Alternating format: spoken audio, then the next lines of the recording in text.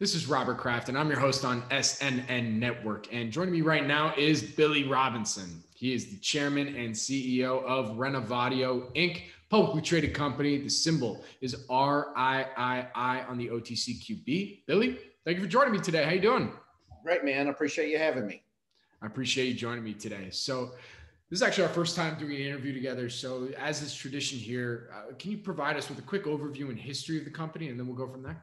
Sure. So originally the company was called Success Entertainment.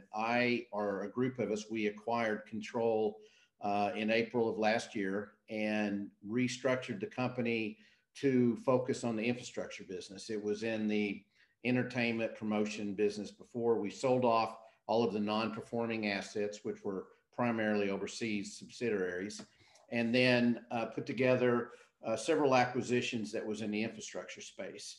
The business model is to acquire companies that are in either the utility management business. This would be managing water and sewer plants, utility or underground construction, which would be water, sewer, gas, fiber optic, and then to also, because of in the utility management side, ISPs are basically the same client base. You know, if you're buying water and gas, you're also buying your Wi-Fi from primarily the same people. So because we already have the management system and structure in place, we have started focusing on looking for opportunities to acquire both existing systems that are out there. And then once the Biden bill finally gets approved, there's a lot of money that will be allocated in the ISP arena. So we're going to try to expand in the fiber optic 5G area as well. Very good. All right. So tell me, what's been the main focus right now? You know, what are some of the companies or acquisitions that you've done thus far that's been driving the company? Well, we primarily had three revenue models. The first acquisition was Utility Management Corp, and it had two subsidiaries: Utility Management Construction and Crossbow Construction. Utility Management they've been around since 1962. They have about 12 what I would call cities, rural water districts or type co-ops, which encompass a large rural area of Northeast Oklahoma and Southeast Kansas. Crossbow Construction, again, is probably at least a 7-year-old company, and they have focused in water line installation, sewer line installation, and have recently, we've started moving towards putting them into the fiber optic space. So those are the operating companies that we've acquired. We also did a vertical move like many small companies did during COVID, and we went after medical infrastructure products. We sold masks and we sold gloves, and we've been somewhat successful at that. And we are working on some logistics contracts that could turn into some long-term revenue, but that's not our focus. That was really why COVID shut down all of the municipalities. Our construction business just stopped. Yeah, there's nothing getting built. To continue to have revenue and to substantiate the growth of the company, you know, we vertically moved into the to the PPE side. Really, we focused on gowns, gloves, and masks, and we still have some mask projects that we're working on. Not masks. We still have some glove projects that we're working on that could turn into like more of we're managing the logistics. We've got a relationship with the factory directly. That product will be purchased from the factory and then delivered directly to the end user. And we're just going to act kind of as the logistics facilitator. And there's some nice revenue that can pass through and some profits that we can pick up in that transaction.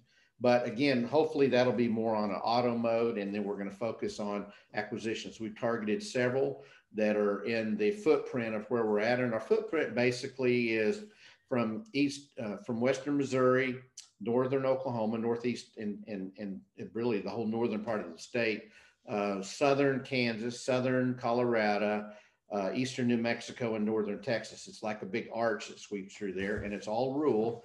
And there's probably in that rural arch there, you know, a couple million people. And there's numerous of what I would call these small mom and pop utility management companies, both for the underground utilities and then in the ISP 5G Wi-Fi opportunity as well.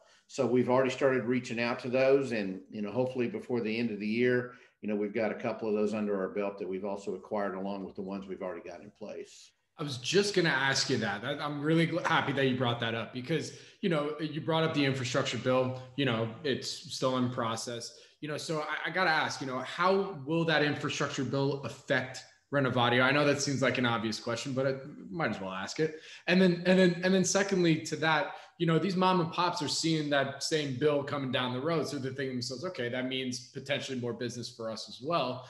So what's been the value add that you've been selling them on potentially, wanting to bring them within the Renavotio family? Well, it's kind of unique that a lot of the higher percentage of these mom and pops have been around for a long time. And this has been kind of a better than average income stream for them.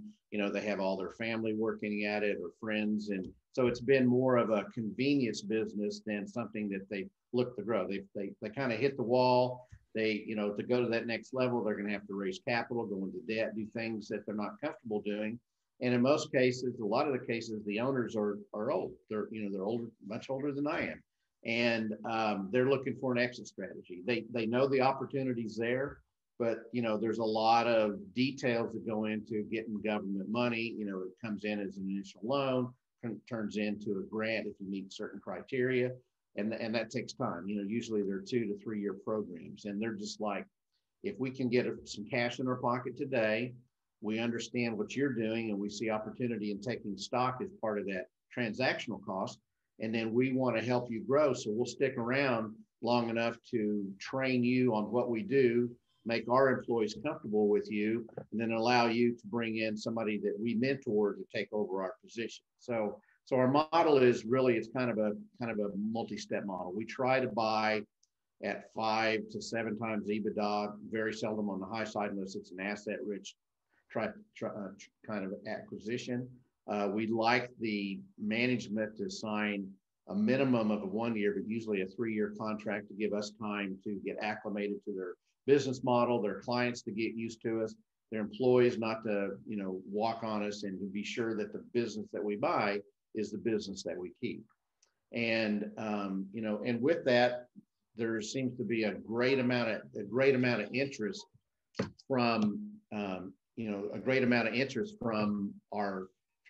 from our these acquisitions we targeted to go forward and do this. So so that's kind of the model. And we have right now, we've got several that we've been talking to. We got a couple that we're getting serious with. We have just recently brought on a banking group to help us in planning the future growth of the company, both in acquisitions, and also with the potential of ultimately getting uplisted. So anyway, that's kind of where we're at right now. Very good. Look, I mean, hey, look, you're a busy guy. Everyone's trying to get a hold of you to get to nail some of these deals down, So, so Billy, one other question I got for you, what's your background? I mean, how'd you get into all this? Well, I mean, I've been a deal guy my whole life. I started off in the 80s as a retail broker. Worked for a Midwestern firm. Around the beginning of 1990, I went to work for Payne Weber and was implemented a kind of a unique division there. We went around the country raising capital with companies that were doing big downsizings, and we would, do the retirement plan for them. We would structure, where they could put their money, and then in turn, a lot of times we got them as clients.